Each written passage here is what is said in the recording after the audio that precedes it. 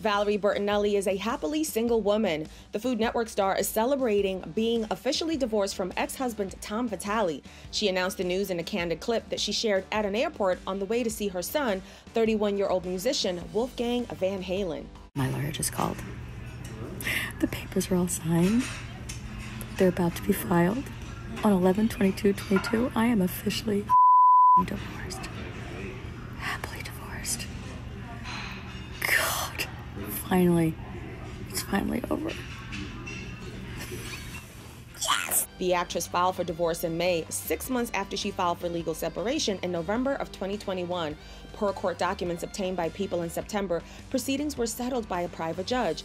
This included a spousal support and attorney fees issue, along with a bifurcated validity of premarital agreement proceeding. Neither Bertinelli nor Vitale appeared in court at the time.